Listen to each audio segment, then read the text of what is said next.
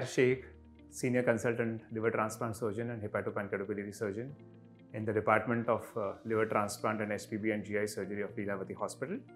We have a dedicated full-time team for liver transplant surgery comprising of Senior Consultant Surgeons, Hepatologists, Liver Intensivists, as well as anesthetists and radiologists. The combined experience of the surgical team is more than 1,000 liver transplants. In Lilavati Hospital, we have performed quite a few difficult liver transplants. We treat all kinds of liver diseases and we specialize in acute liver failure and fulminant liver failure, which are critical life-threatening conditions.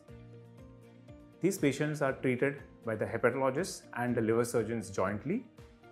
We advise and counsel the family according to the condition of the patient, and these patients may require liver transplants if the patients are not getting well with chronic liver disease. We treat a wide variety of conditions involving the liver, including hepatitis B, hepatitis C, fatty liver disease, which is also known as non-alcoholic steatohepatitis, as well as large liver tumors which are not possible to be treated by surgery or other forms of treatment and require a liver transplantation. We offer two kinds of liver transplantation depending on the clinical condition and the situation.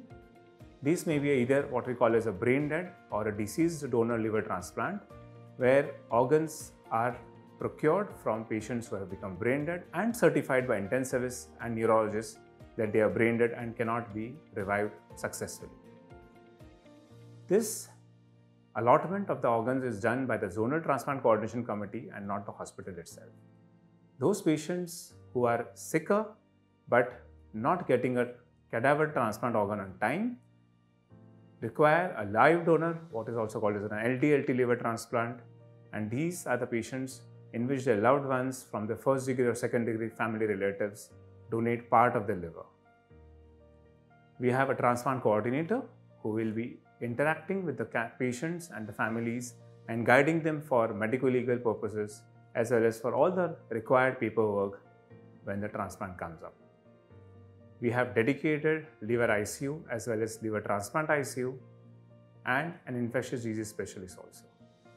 Thank you.